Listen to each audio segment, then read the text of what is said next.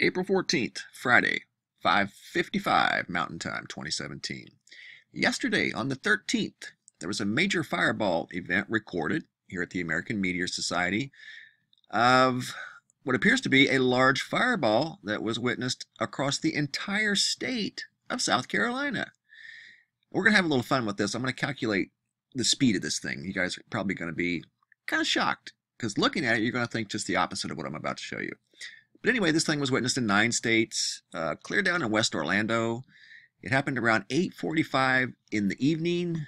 Witnesses are saying, now actually there was 417 before I forget, 417 witnesses took the time, and I appreciate you guys doing this because it means something to me. I like reading your experience, how long you saw it, how bright it was. It's educational. You've got people here saying they saw it up to 20 seconds. So that thing was very high in the atmosphere. On average, it's 7.5. So what we're going to do mathematically here in a minute is we're going to just come up with an average of about 10 seconds. But here's a picture of it.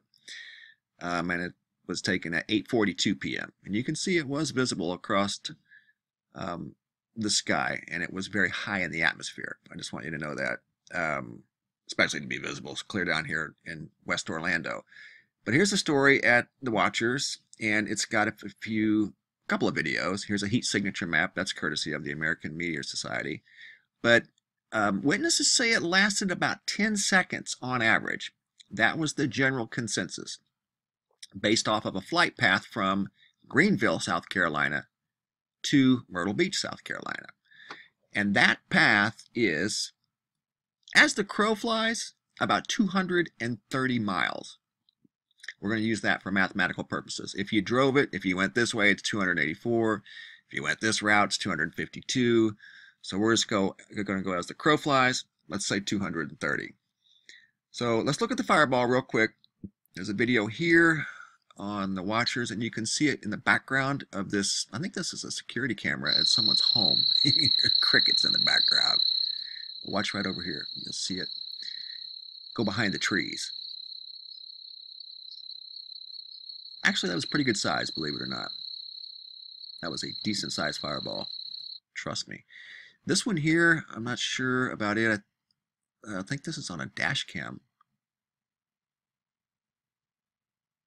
Oh yeah, there it is. Okay.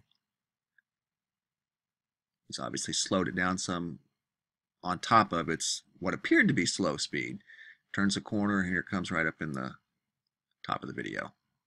So that was a good sized fireball. The heat signature map right there. Yeah, that was a decent sized fireball, but it was high up in the atmosphere. Now I'm going to show you how fast this thing was going based off of just simple averages. The general consensus was about 10 seconds. We just looked on a map based off of the American Meteor Society's map from Greenville to Myrtle Beach, which is 230 miles. As the crow flies, here we go. 10 seconds was the average visibility time. 230 miles it went in 10 seconds. There are 6 10-second blocks in a minute, correct? Correct. So we're going to take 230 times 6 to get our minute.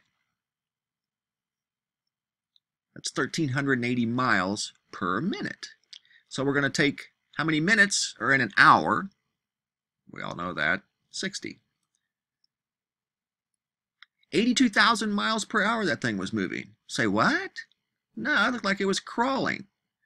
No, it was really fast. It was just very high up in the atmosphere. It made it look like it was moving slow.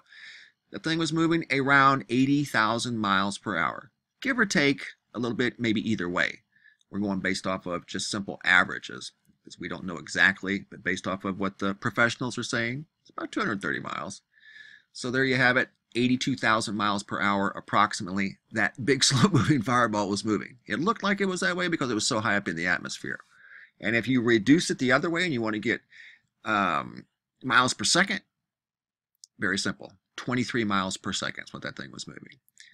And that, based off of all of the fireballs I've seen over the years, that's about average. What I'm watching for, though, the reason I pay attention to those numbers is because I'm looking for groups of slow, and I'm talking slow moving fireballs that are moving at about 6 miles per second. really slow. So that's why I pay attention to that. Otherwise, it's just kind of boring information. But, it's kind of educational. It lets you know that, okay, if I see it for a long time, it's high up in the atmosphere. And its size can probably be deceiving because it's up so high, you can't really get a perspective on how big it really is. But that was a big fireball. It was high up in the atmosphere, and it was moving at over 80,000 miles per hour. Heads up, guys. Stay alert. Thanks for watching. Bye-bye.